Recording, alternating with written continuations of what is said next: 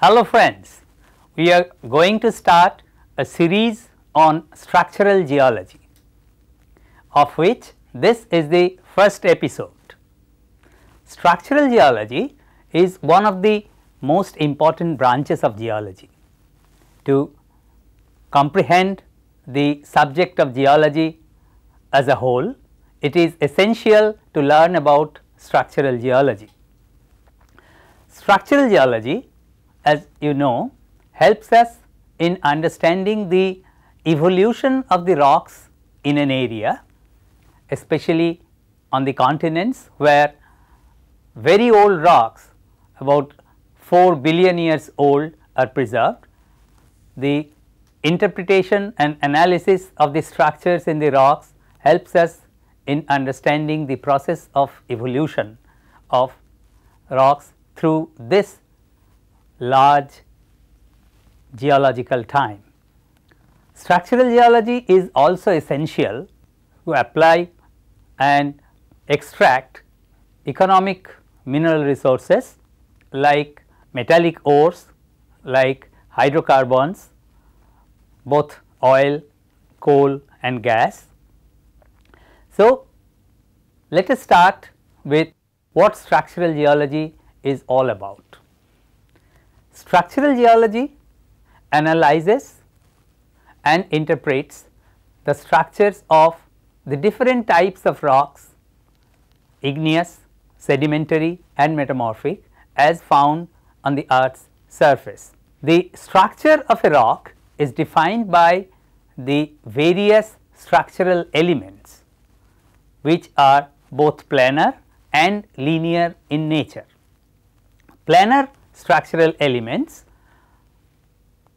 for example, the colored layers in a sedimentary sequence that are made up of different materials or different composition, or the banding or rock cleavage, the close spaced planes in a metamorphic rock, along which the rock has a tendency to split into slabs like slate. Linear structures include the linear arrangement of mineral grains that has one dimension much greater than the other two, which is governed by the forces applied on the rock either at the time of formation or subsequently during deformation. So, first of all, let us discuss the different types of structural elements that are found in rocks. In igneous and sedimentary rocks, certain planar and linear structures form when the rock is either cooling down, crystallizing from a molten magma or lava, or during the time of deposition or immediately after deposition, before the loose sediments are consolidated into sedimentary rocks. These structures, the planar and linear structural elements that form in a rock at the time of their formation or immediately after, without application of any directed stress or diastrophic forces, are called primary or non-diastrophic structures. In metamorphic rocks, on the other hand, during their deformation, several planar and linear structures may develop in response to the directed stress. They are known as secondary or diastrophic structures. Primary structures, the most important structure in a sedimentary rock is bedding, which is defined by different layers of different color, composition and grain size, and usually marked as planes of various width within a sedimentary sequence. After deformation, these layers, which are usually deposited horizontally, are deformed into various shapes and give rise to deformation structures known as cleavage or foliation. In igneous rocks, the early formed minerals which are flaky in nature like mica, they orient themselves parallel to one another and usually parallel to the boundary of an intrusive igneous rock and perpendicular to the movement direction. Similarly, linear minerals like amphibole, they orient themselves parallel to the direction of flow in a lava, thus giving rise to a linear structure. Now, about secondary structures or deformation structures. Secondary or deformation structures are produced in a rock when it is undergoing metamorphism under a directed stress. In response to the directed stress, platy minerals or elongated needle like or linear minerals orient themselves to the position of most stability, thus imparting a secondary planar or linear structure to the rock. Of the primary and secondary structures, there are two basic kinds. Most of the secondary structures that develop, they can be observed at all possible scales, from grain scale to regional scale running for miles. These structures are known as penetrative structures, structures that can be observed at all possible scales, while those structures that are seen only on a large scale are known as non-penetrative structures. Now, next we move on to how do we measure or describe the orientation of a planar or linear structure. For our convenience, scientists have devised certain parameters to describe the orientation in space of planar and linear structures. Of a planar structure, it is important to convey the orientation of a planar or linear structure to a person who may not be actually viewing the structure in the field. So, it is essential to describe the orientation in space completely. For the purpose of description, we have been using certain parameters, of which the most important parameter for a planar structure is strike. If we look at a planar structure inclined at a certain amount to the horizontal, there is a plane ABDC. Strike of the plane ABDC is defined as the azimuthal direction or geographical direction of the horizontal line on that plane.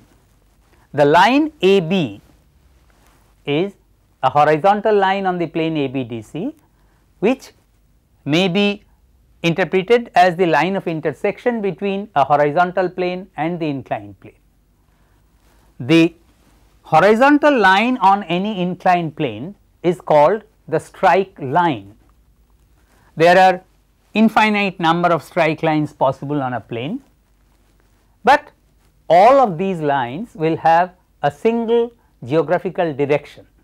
The geographical direction of the strike line of an inclined plane is known as the strike of that inclined plane. The next step in defining the orientation in space of a plane is its inclination.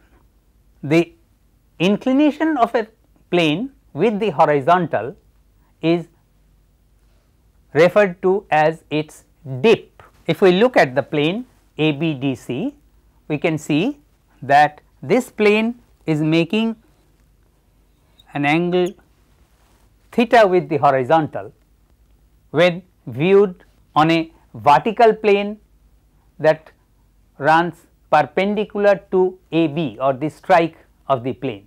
So, the angle theta is known as the dip amount, while the direction of dip is defined as the horizontal direction perpendicular to the strike AB. So, if we convey to a person the strike of a plane, its dip amount and dip direction, the orientation of a plane is defined completely. We must understand that a plane has different inclinations along different directions.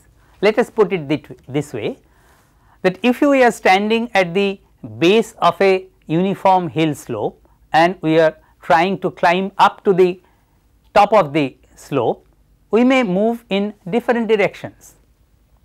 The direction perpendicular to the strike of the slope is the shortest line of ascent, but has the maximum slope.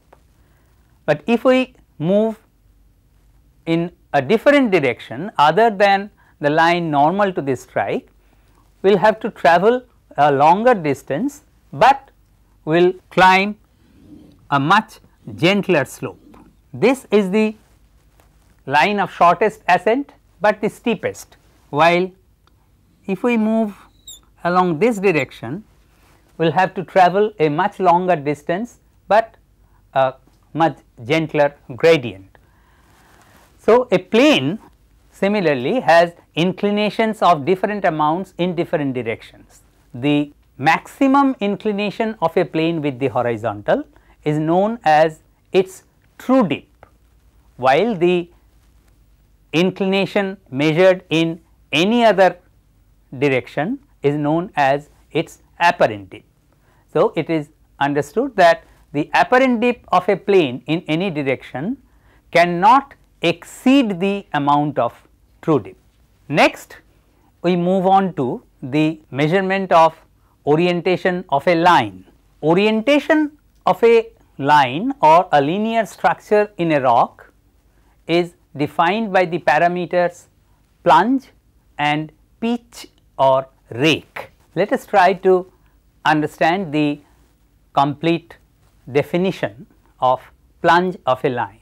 When a line is inclined to the horizontal, its orientation can be described in terms of its inclination with the horizontal plane and its trend or the direction in which it is inclined.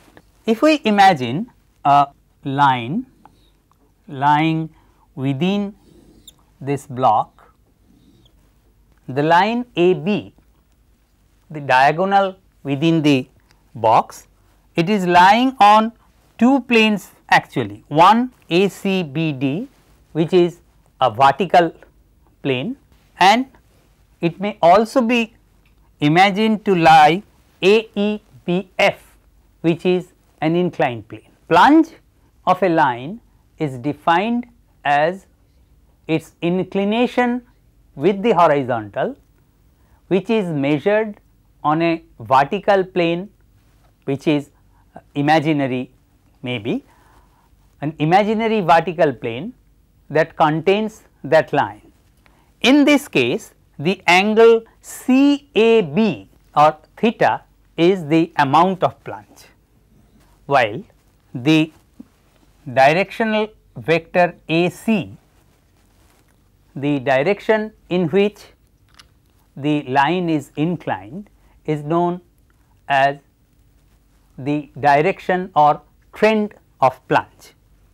On the other hand, the angle that the inclined line makes with the horizontal line on an inclined plane, like on the plane AEBF, the angle BAE, the angle that the inclined line AB makes with the strike AE of the inclined plane, is known as the pitch or rake of the direction of pitch or rake is something to be understood clearly. Conventionally, we always measure the acute angle, because you can see that on an inclined plane, if there is an inclined line, it makes two angles with the horizontal line. One is acute and the other obtuse. Conventionally, we always measure the acute angle as the amount of pitch or rake, and we represent the direction of pitch or rake by mentioning the horizontal direction with which the acute angle is made. In this case, the acute angle is made with the direction AE. So, we state the direction of pitch as phi degrees from E, from the E end of the strike line. There is a corollary to this. If we go back a little to the sense of apparent dip, the angle between an inclined plane and the horizontal measured in a direction other than perpendicular to the strike, the angle is measured on an imaginary vertical plane in that direction.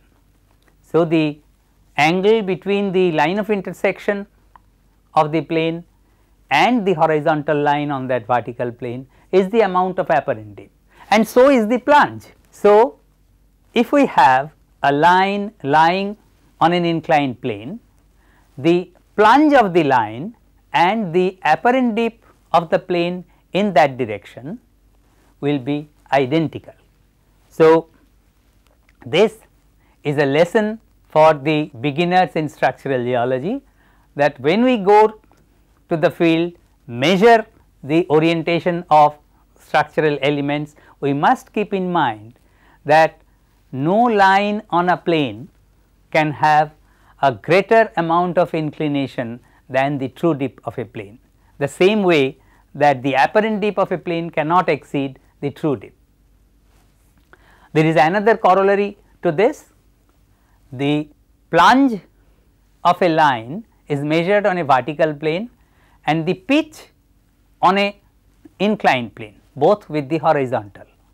Thus, if the line happens to lie on a physically existing vertical plane, then the plunge of the line and pitch of the line on that plane is identical. The difference between plunge and pitch of a line is this, that plunge of a line can be defined independent of any plane. Just by stating the amount and direction of plunge, we can completely describe the orientation of a line, but to define the orientation of a line with the help of the parameter pitch, it is important to also describe the complete orientation, the strike, dip, true dip amount and true dip direction of the plane on which it lies. The dip direction of a plane may be defined as the direction in which we encounter successively lower points on an inclined plane. If we represent it this way, the line of true dip AB on the inclined plane is projected vertically onto the horizontal surface to the line AB dashed. If we proceed from A towards B dashed, we encounter points which occupy successively lower heights on the plane. Thus, the dip direction is the direction in space in which we get successively lower points. Similarly, the plunge direction can also be defined in similar manner. The direction in which, if we move along the vertical projection of an inclined line on the horizontal surface, we encounter successively lower points on the line. the analysis and interpretation of the structure in a rock depends on the complete measurement of the orientation of different planar and structural elements present in the rock, because the orientation of the different structural elements, planar and linear, especially in a deformed rock, gives us an idea about the deforming forces, the direction from which the stresses responsible for the deformation came, and it also helps us in understanding the large scale tectonic movements of the Earth's superficial fragments known as the lithospheric plates. Well, that concludes our first episode defining the scope of structural geology, the importance of structural geology, and the ways and means of analyzing and interpreting the structures in a rock.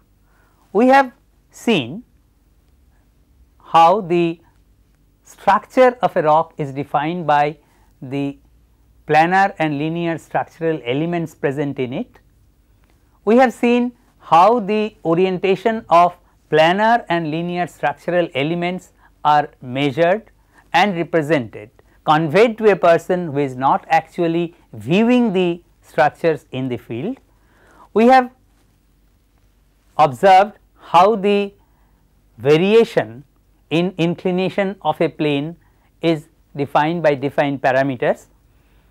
We have seen how the orientation or inclination of a plane and the inclination of a line lying on that plane is related to each other. That is, we have known what is the strike of a plane, the true dip of a plane, the apparent dip of a plane, and the plunge of a line lying on the same plane. We have also seen how the term pitch or rake is defined in respect to an inclined plane, and how the pitch or rake of a plane, the pitch or rake of a line and the plunge of a line is related if the line lies on a vertical plane. So, at the end of this episode, we will speak briefly about the next episode that we are going to take up. Our next episode will be on unconformity. Unconformity is a break in the geological record of an area as found especially on continents. An unconformity, as the name implies, means a non-parallelism between two sets of rocks. We will be discussing about the various types of unconformities, how to recognize them and their significance in structural geology in our next episode. Thank you.